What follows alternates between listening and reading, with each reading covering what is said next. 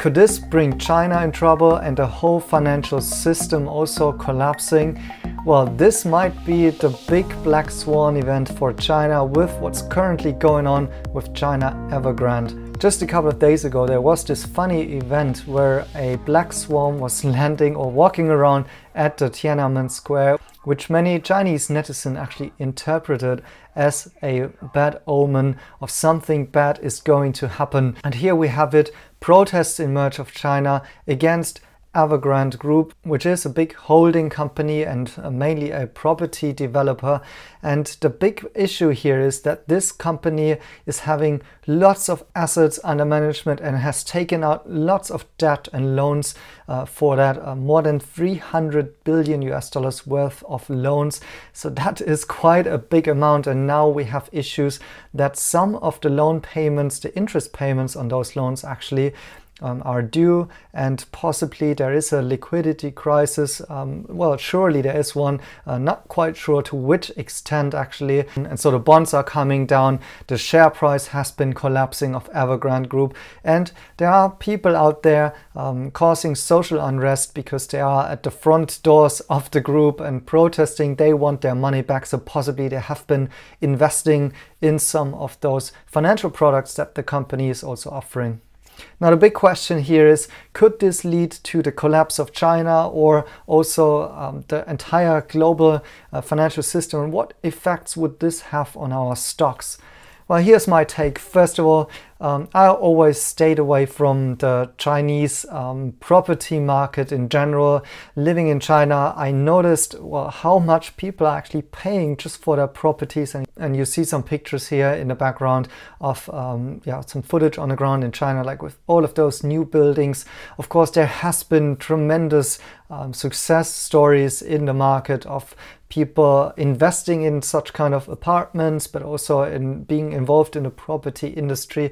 And so, yes, there seems to be something going wrong there and overheating. And once again, my personal take was always like, I don't like the prices I'm seeing out there for what kind of a quality I'm seeing when living there. So usually those high-rise buildings, even though they have been new, usually the quality isn't always that great, and still the prices are outrageous if you look in cities like Shanghai and Beijing. And so it's kind of crazy to me to see that people are actually managing to pay down deposits and actually pay back those big prices and fees on those kind of apartments. And of course, I also know many Chinese who made quite a bit of a living there in terms of buying houses early, selling them later on. It's kind of a pyramid scheme, if you will, because people frankly need to be able to find buyers for these buildings again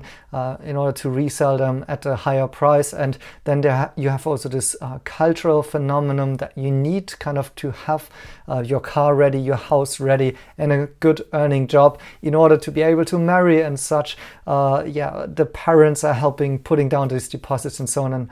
And so it's all a big different story in China compared to where I come from, but of course there are also big inflated housing prices. I've studied in London. I also know the culture of buying property in London and taking out loans for that and mortgages, and these are huge prices as well, also affected by foreigners coming into the market and buying property up there.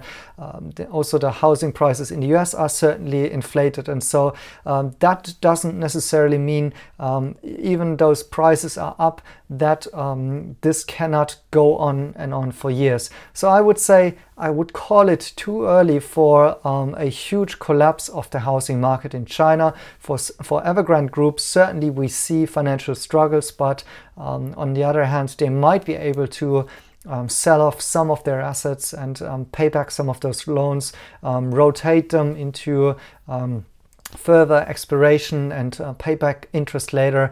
And of course the financials are looking unhealthy and they're doing strange stuff, like for instance going into the EV sector and pitching that they want to bring out their own EV, which I think is rather sketchy, to be honest. And so these are maybe some of the attempts trying to refinance themselves. I also frankly do believe that none of the automakers like NIO and so on, which have been rumored to be interested in Evergrande's group assets, I don't think that is the case. And so yes, for Evergrande it may become very tough in the next coming weeks and months, as the banks will not be able to or willing to give them new loans and fresh money. But is this really a black swan event?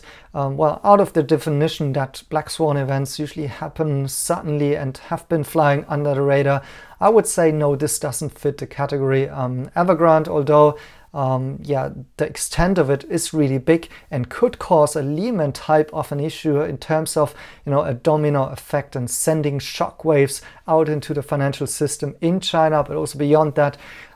It certainly is a big issue, but it's not unexpected, and certainly also the Chinese regulators are yeah, having a look at it. And certainly if you see pictures like that where people are protesting, then it is at the focus also of authorities there. And so I would say my big guess is here that there will be ways of curbing the effects and the issues around this on China. On the other hand, if this would actually escalate, and maybe escalate also in a very quick manner, be aware that this will not only affect China. This, the size of the trillions in assets and billions in debt here, there are certainly also overseas investors involved, and that could cause liquidity crisis, sending shockwaves also into the US, and that frankly could bring down markets globally, also NIO stock price, even also other US equities as well. So be aware of that this is certainly something to monitor closely. But it's certainly not yet the bubble bursting, and it's also not certainly a black swan type of event. So these are my thoughts around that. Definitely going to watch that one closely, whether or not the distress is going on. And I think also that might be one of the reasons why the Chinese authorities are going out there and trying to deleverage the whole economy in terms of finding over-leveraged assets and investors, finding speculation, for instance, in the area of cryptocurrencies and so on, and cracking down on these things. So the Evergrande story here may actually pay into the reasons of why all of this is also unfolding, but not saying yet that this is certainly going to be a popping bubble there, although the housing market, once again, in my point of view, feels very bubbly in China, but also in other parts of the world. So what do you think about it? Let me know your comments below, and then smash a like and see you in the next one.